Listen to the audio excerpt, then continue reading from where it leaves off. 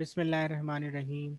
Assalamu alaikum everyone. In this video tutorial, we are going to consider another important concept of uh, 86 or 88 microprocessor of Intel Corporation, right? And this concept is what even address and odd address boundaries. These are what related to memory. So we will again consider a memory section. Let's say in this diagram, you can see a chunk of memory is shown whose addresses are given here, and here we will store certain information, right? So this left column indicates addresses, and this right column, which is currently blank, is basically a place where we will hold information.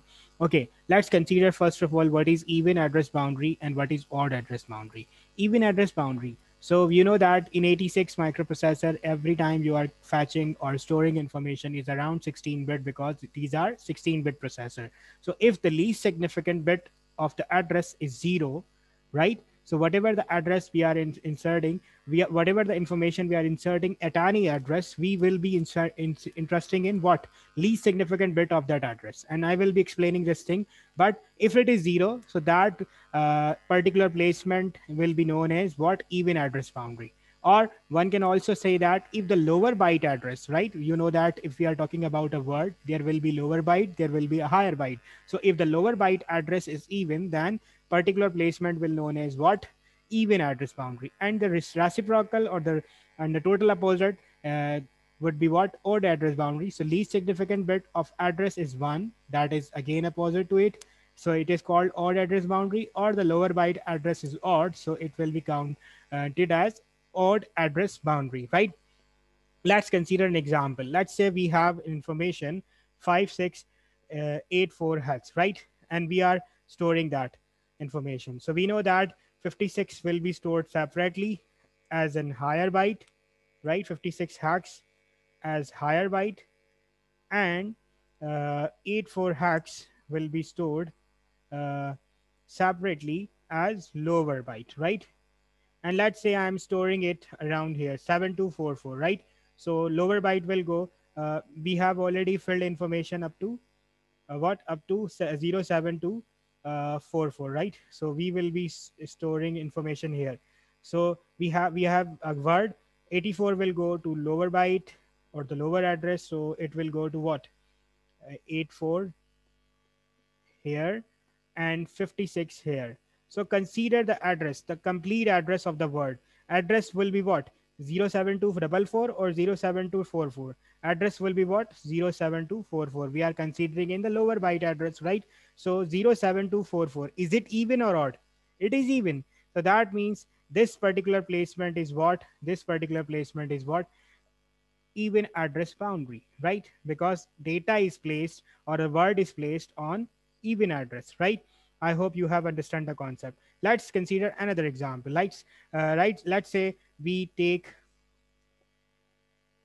a different example, and sorry, we are storing 5684 again, and we are storing information over here 07243. We consider that up to there information is already filled, right? So 07243, so now 84 will go over here and 56 will go over here. Again, we will see the address of the information. It will be always considered from the lower byte. So lower byte is stored at what? 07243. So address of information is 07243. So 07243 was odd number. So that is why this placement is known as what? Odd address boundary. I hope you have understand the concept of odd address boundary as well. Okay, this 0 and what is the meaning of 1? Let me explain you. Earlier in last example what I explain you, okay, I will take another example of even address so that you know you can see the both examples simultaneously. Let's say I'm storing also information f4a2, right? So f4 hex is higher byte and a2 hex is lower byte, right? And I'm storing information, let's say in 7246, right? Over here. So A2 will come up here, right? This is a lower byte, and F4 will come up 07247.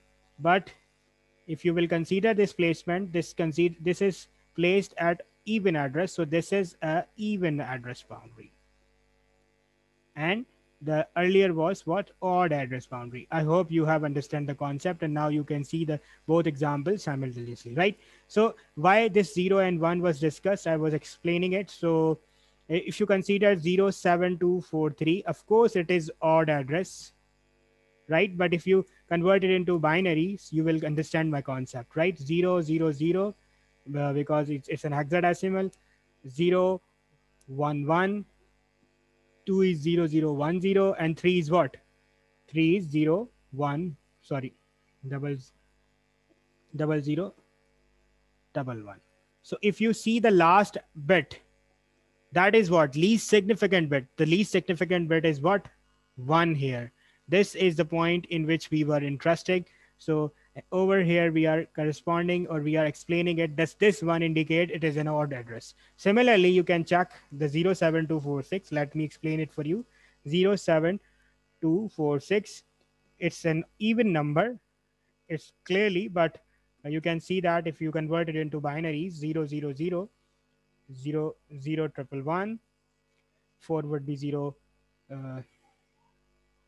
uh, okay, there was a, okay, 0 1 0 0, and 6 has become 0 1 1 0. So if you see the last bit now, it is what, it is 0. And that is what I was telling you, that whenever you consider a even number, even address, then your least significant bit will be 0. Okay, there was a silly mistake, let me correct it.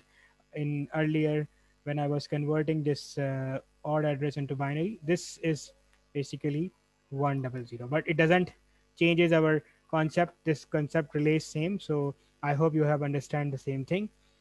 Still, if you have any confusion or queries, you can post them in comment section. Thank you so much for listening.